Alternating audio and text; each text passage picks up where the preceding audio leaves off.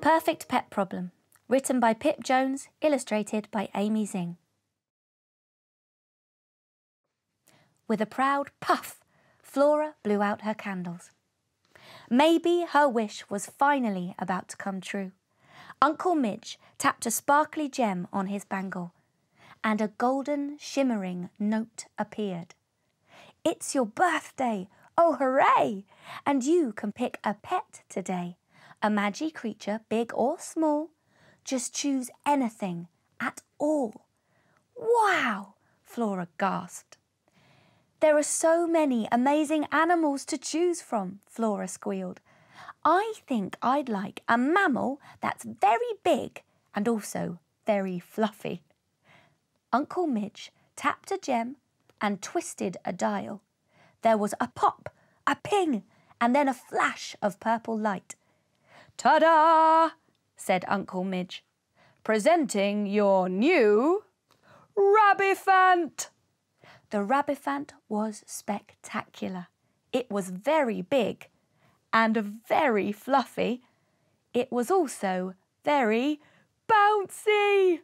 "Oh no!" Flora caught Dad's crystal vase just in time.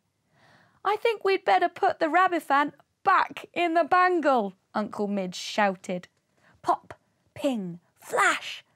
"Let's try again," Flora exclaimed. "I'd love my own lion, but look at these amazing birds." "Carnivores, big cats, feathers," Uncle Midge muttered. "An eagle-lion." Flora went to stroke the magnificent eagle-lion, but it flapped its wings, flew through the window, and landed on the fence.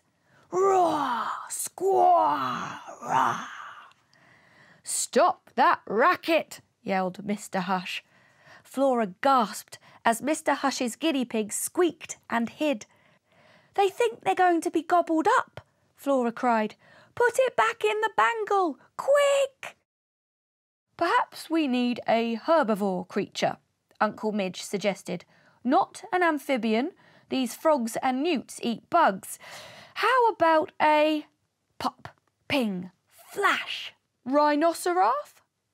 "It's incredible!" Flora exclaimed. But the rhinoceros was so tall that it nearly knocked off the chimney pot with its horn. Uncle Midge sighed. "There must be something we haven't tried. Ape plus reptile?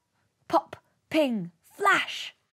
The gorilla gator was extraordinary. It swung and waddled down the garden and took a huge bite of Dad's favourite rose bush.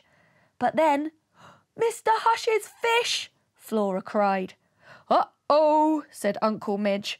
"I think we've created a very hungry omnivore that wants to eat everything." So the gorilla gator had to go back in the bangle too. "What now?" Flora groaned. Pop! A zebra iguana. "I like its stripes, but its scales aren't very cuddly." Ping!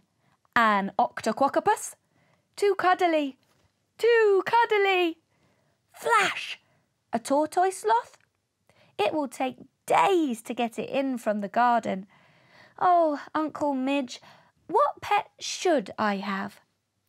"Do you know," said Uncle Midge, "I might have just the thing.